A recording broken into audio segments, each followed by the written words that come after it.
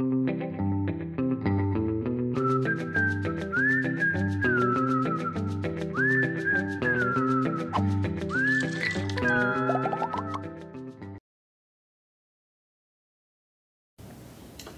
everyone, my name is Jack Pillemer and we're back again to Time to Know virtual lesson. This time we'll be focusing on the MEITZAV unit. The MEITZAV unit is a theme unit in the 5th grade curriculum. The main aim of the unit is to help pupils sharpen their skills that they need to succeed in this very important national test. It is not intended to replace any of your regular teaching, I must stress this, but merely to focus on certain test-taking skills, certain strategies, test requirements, so that students fulfill their potential. After all, everyone wants this to happen. You, your principals, your inspectors, everyone wants the students to do their best on this MEITZAV test.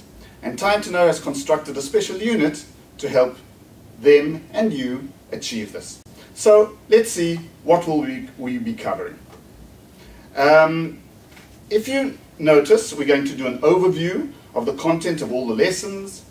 We're going to be looking at listening skills, reading comprehension, with a major focus on how to read with an awareness of genre, understanding questions. I'm not going to give much time to it, but we're also going to talk a little bit about writing. Perhaps the most important aspect of what I'm going to say today is how this should all be blended learning, computer activities combined with worksheets, and also what we have in every theme unit, developing vocabulary, the POW. This is no different, we have this in the MEITZAV unit too. So if you now look at the table you have in front of you, this table is really very important. It basically will give you the information that you need to make your decisions. There are 12 lessons, each with a specific focus. You should note that the MEITZAV lessons differ from the regular theme lessons in the following ways. There are no differential materials.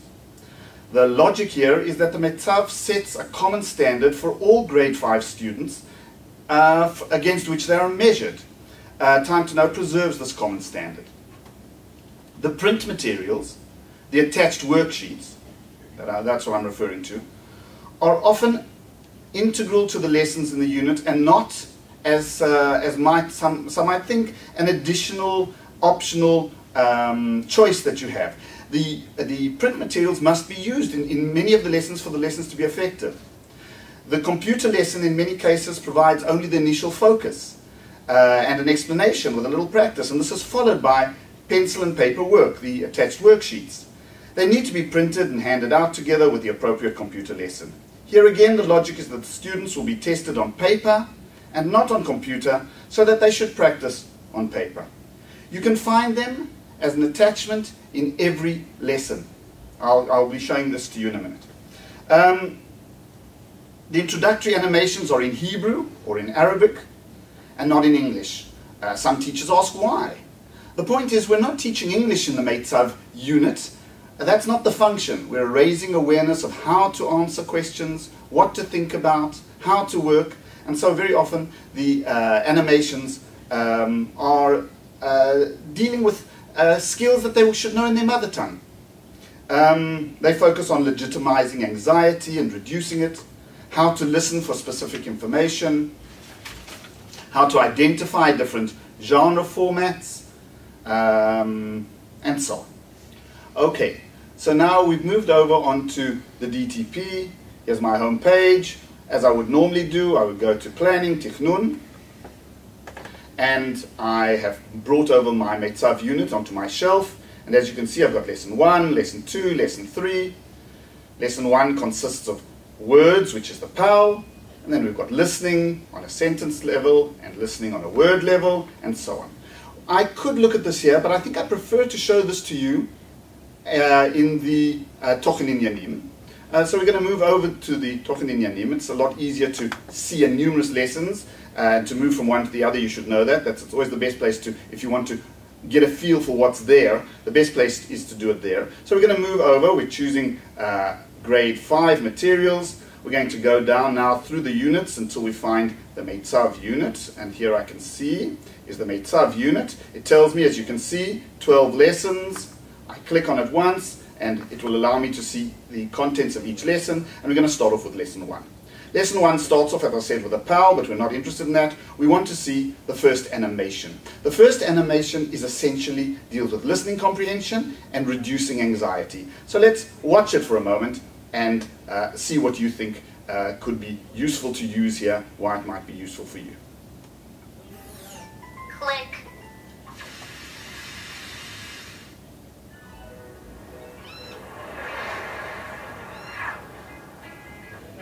היי, תום, איפה כולם? כולם סיימו את המבחן, ורק אני לא מבין. למה לא אמרת קודם? אני אעזור לך. בוא נתחיל. התבוננו בתמונות. מיד תשמעו כמה מילים. I'll just stop here for a moment to point out that the idea here is, one, to legitimize the anxiety, two, to make the student familiar with the layout, the instructions, and the requirements of a MEITZAV listening activity. And I'm not going to go through this whole animation. I'm going to let it run a bit and then maybe jump to the end. The aim is to teach the student how to listen carefully, how to understand instructions carefully. So perhaps I'll just jump on a bit. Let's go on here perhaps to here and see what it's got for us. We're continuing with the instructions, and let's watch. And write the correct number in each box. You will hear each word twice. זה נראה קל. אני לא מבין מה אני צריך לעשות. תקשיב, תכתוב, תתבונן. נראה לי שאני נשאר פה עד מחר. הרגע, זה לא כל כך מסובך. בוא נסתכל קודם בתמונות. כמה? Okay, I think that by this point you've got the idea. It goes through and explains to the students exactly what to do. So that will be what we'll be looking, that's the animation. The animation is followed by an activity. So if you look here, there's an activity on word level and an activity on sentence level. If I'm looking at the activity on word level, it would be this.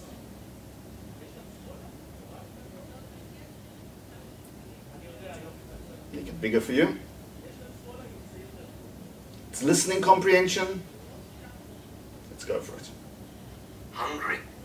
Hungry is number 1. And the student moves the word, the number 1 to the right position. A tie. A tie is number 2. And he has to move to the right position. So that is the activity that he would have to do there. On the sentence level, it would be much the same, but instead of being words, there would be sentences which are said. So the student then practices. Click.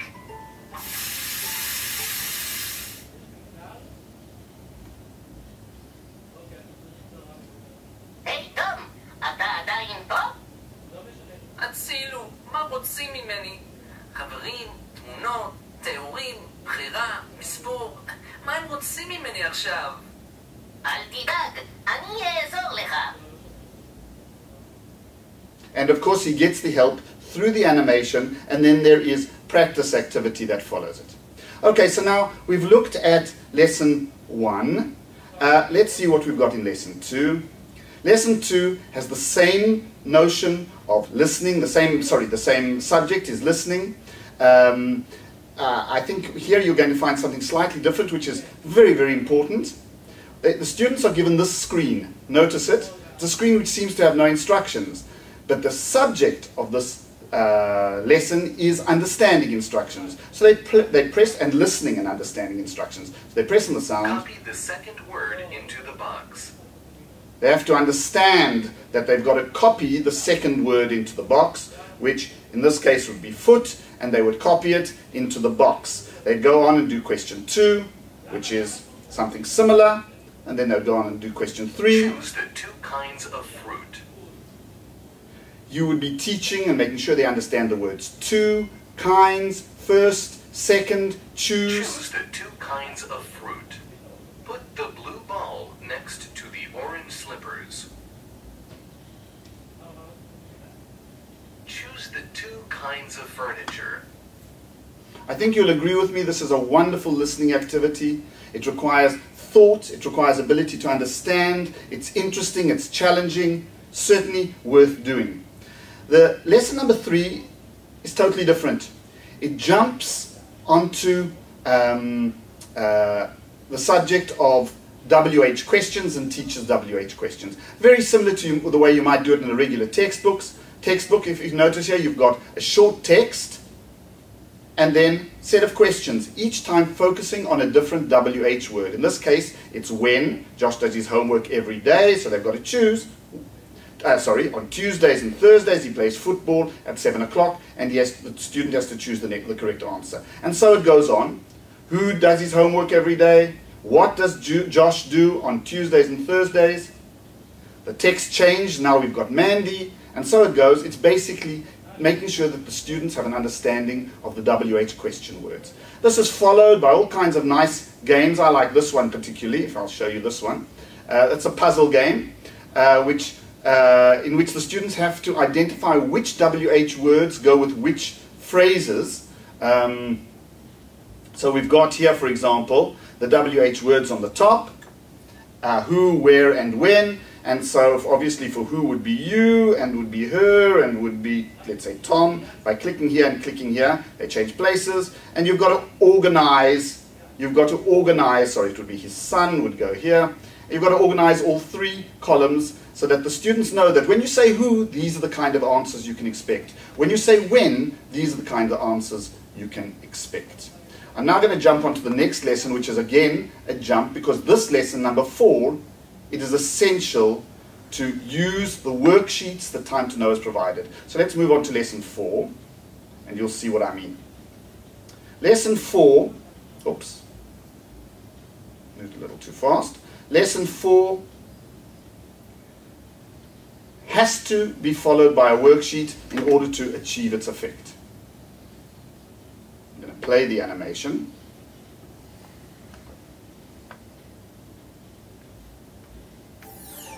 Click.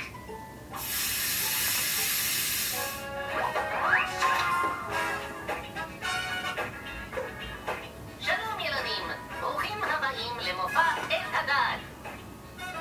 בואו נלמד משהו חדש. בואו נראה מה נלמד היום. לא את זה. גם לא את זה. בואו נלמד איך כותבים מתכון. מתכון לעוגת שוקולד. מצוין! בואו נתחיל. החלק הראשון הוא הכותרת, שמתארת מה אנחנו עומדים להכין. I'm going to just stop here to say that you should notice that the emphasis here is on the genre of recipe writing, recipe reading, that there is the name of the recipe, there are the ingredients, and then there are the instructions on how to prepare the dish that has to be prepared. There's the vocabulary that goes with recipe writing, numbers, the amounts, and so on. This is all to be taught, and that means when they see a recipe, they'll recognize it. It'll be much easier for them to answer questions if they have internalized metacognitively what a recipe looks like.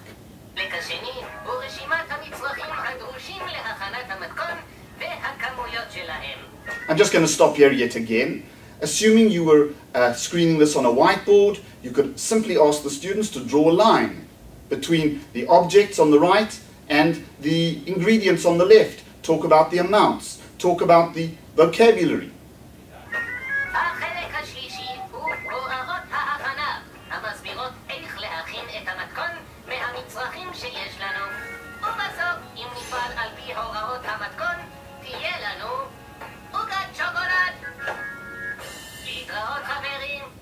Okay, so as I pointed out here, what is important is that the students are given the worksheets that are followed are printed. We've got puzzles to play with genres, and we've got a game, and we've got some writing that I'm not going to relate to now, that's to teaching how to write a list.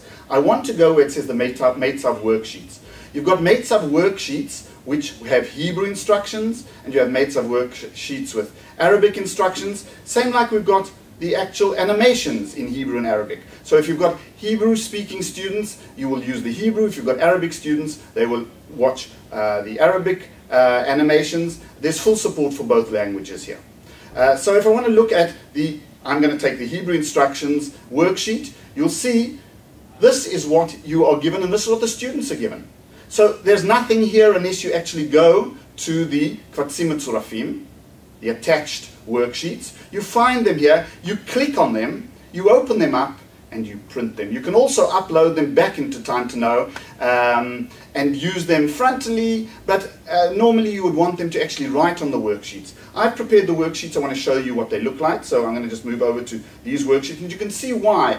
The animation provides the introduction, but the worksheets provides the work that you want them to do. So let's move over now to, let me try and find my worksheets. Oh, okay, there we are, missed it. Sorry about that. Okay, so here, for example, wait a moment, is the worksheet. This is followed by a second worksheet which has got questions based on this recipe. So you've taught the recipe as a genre, now you practice it on a page so that the students get to know what to do.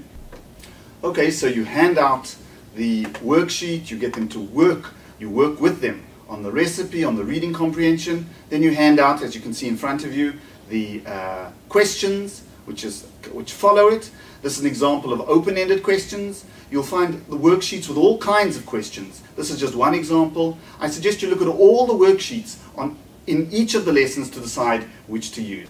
I'm going to move on now to two more things, and then I think it's time to call it a day. I think you've got the idea. Let's go back and look at lesson, I think I'm going to choose lesson number 8. Lesson number 8 deals with a subject that most of us like to teach, and that is how to read, how to skim and scan, how to find information that you need without reading everything. Again, it's called reading a poster. And we will watch a little bit of it. Then I'll look at writing, and then I think that will be it. Click.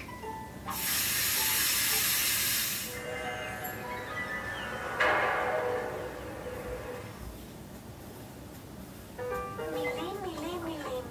תראה כמה מילים. אני לא יכולה לקרוא את כל זה. בטח שאת יכולה. תרגי, נשמי עמוק. לפני שאת מתחילה לקרוא, את צריכה לחפש רמזים מכוונים בטקסט. הנה, אני אראה לך. זה קל. קודם כל, הביטי בדף. I'd just like to point out, in the previous lesson, they were exposed to this particular text, so it won't be new for them. האם את קוראת מכתב או גלויה? אולי זו הזמנה למסיבה או כרזת פרסומת. ואולי זה בכלל סיפור? זה נראה כמו מודעה. How does she know that? Because she recognizes the genre. We've been working with genre. עכשיו הביטי בכותרת. היא תספר לך מה את עומדת לקרוא. זה על יום ספורט. אני אוהבת ימי ספורט. את רואה? את כבר יודעת הרבה על מה שאת עומדת לקרוא. הרמז הבא מתגלה כשאת מרפרפת במהירות על המשפטים המופיעים בדף. את רואה? תמיד יש אות גדולה בתחילת משפט. אבל אם את רואה אות גדולה באמצע משפט, What would that mean? You might stop the animation in the middle, just like I've done. Remember, you're the teacher. The animation is your tool.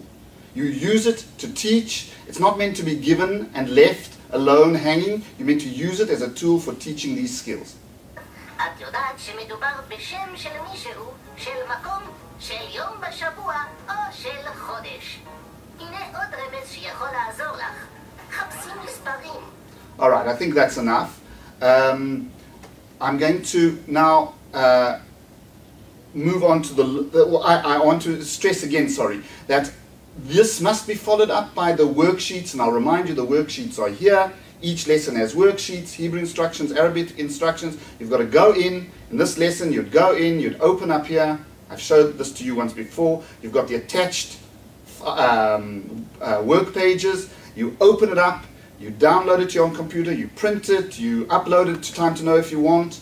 You can do what you like with it. Feel free to use it, but it's the part that supplements the animations and the games and the activities.